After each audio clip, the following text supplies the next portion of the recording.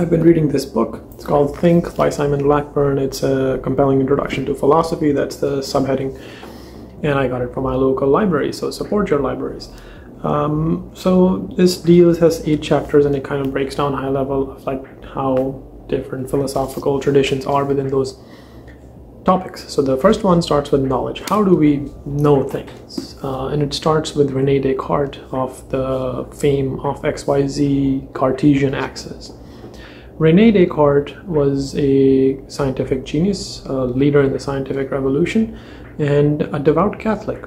So he was trying to reconcile Christianity and religion specifically with science, because the question of the time was, well, if science can explain everything, then what is the point of human soul, human freedom, and God? Descartes goes off and tries to reconcile it with essentially writing 6 meditations. He starts off in the first meditation, and those meditations are sort of summarized here. I haven't read the meditations myself. I intend to at some point. Maybe once I finish this book, I'll go to the meditations. But Descartes, in his first meditation, introduces the concept of absolute doubt. He says, well, what if the world, if I have to build a complete understanding of the scientific world and defend science while building that understanding, then I have to believe that that everything must be doubted. And he says, well, my senses have in the past betrayed me. They have led me astray. So why would I trust them? So what if then, casting absolute doubt, what if the world is not real? That what I'm being told by my senses is not real. Right? And then he goes on he's trying to essentially logic his way through it, and says that since he believes he's being deceived, it has to be done by an evil demon. Now these are thought experiments. He's not literally saying there's an evil demon feeding me this. These are thought experiments. He says, well, because I'm being deceived, this has to be an evil demon, because a God, his God, is completely just and a good God and won't deceive him. Now, thus trying to reason his way through it, he ends his first meditation. The second, he goes into the famous cogito ergo sum, I think, therefore I am. The crux of this argument, based on how the book describes it, is it breaks down to Descartes saying, well, like the demon could convince me to do whatever, convince me that I am something else, convince me that I am something that I'm not.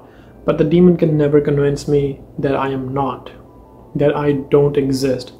By the very virtue of the fact that I'm thinking, I must exist, because the demon will never be able to convince me that I don't exist, and thus I can't think. Because if I stop thinking, then I do not exist. But because I am thinking, I exist, and that is how I know what I am.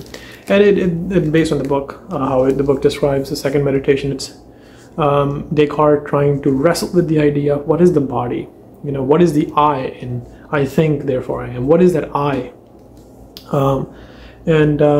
He sort of comes to this conclusion, or the author, Simon Blackburn, says that he comes to the conclusion that it is easier for him to completely trust his senses, that he exists because he thinks. And that is the only thing that he can be sure of at this point, and that closes the second meditation. And this is my first attempt in a while. I've read philosophy in the past, Aristotle, Plato, and then a bunch of South Asian philosophy, but this is the first time I'm actually getting into deep, dense philosophy as a conscious thought, or as a conscious choice. So it's possible I'm not getting all of it right, but yeah. So the first 2 meditations goes out by first Descartes just completely doubting everything in the world, saying, hey, everything is not real, you're being told a lie. And this is him trying to build bases of the world on the scientific method, while also trying to bring in God. And then the second one is I think, therefore I am. That no matter how much this demon is feeding me these senses, or feeding my senses these wrong stimuli, he could never convince me that I am not. Just by the action of me thinking I am, So as I read more of this book, I'll make these short videos. So if you're following me, I'm on TikTok and YouTube pretty actively, as well as on Instagram, so follow me there.